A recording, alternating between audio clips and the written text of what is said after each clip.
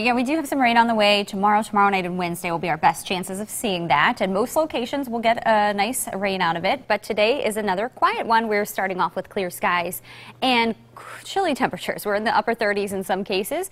But by 8 o'clock, the sun will be up. We'll be up to 41. And at noon, 57 with our 5 o'clock temperature near 60.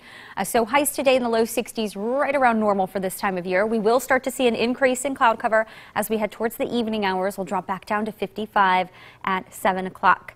Out in Kettering this morning, a almost full moon again tomorrow morning. It'll officially be full, but there'll be probably too many clouds to view it. This morning, we've had some high cirrus clouds around, so they actually created this ring around the moon. You can just see the bottom edge of this ring. It actually went all the way around the moon as those cirrus clouds were the ice crystals bending the light and making that ring visible this morning in Kettering and even other parts of the Miami Valley. And high clouds are typically the sign that a storm system is on the way, as that's what we're going to see today. It's just the high, thin clouds over the area.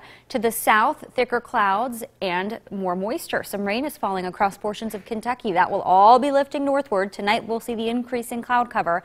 And tomorrow, we will see rain likely sticking around through Wednesday. So an unsettled period as the remnants of what was Patricia will be heading our way.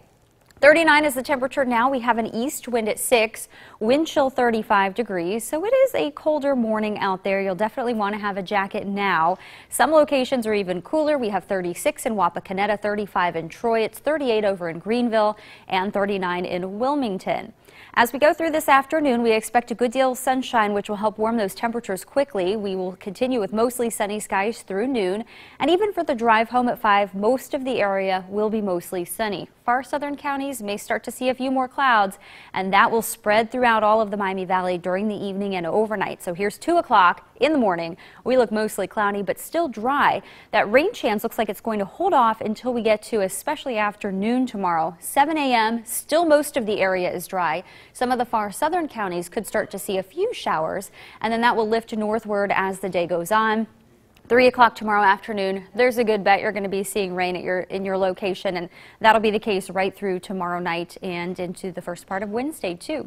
62, mostly sunny. It's going to be a nice, mild afternoon, and then the clouds thicken up tonight as we drop to a chilly 45 degrees. Tomorrow, it's going to be cooler, breezy, with showers developing. We'll see highs near 58, lots of clouds around. Your Storm Team 2 7-day forecast, still a good chance of rain as we head into Wednesday. Couldn't rule out a rumble of thunder with highs near 66. And then we'll turn cooler again Thursday, Friday as we dry out over the area.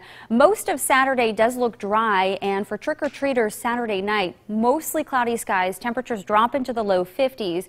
There's maybe that 20% chance we'll see a spotty shower.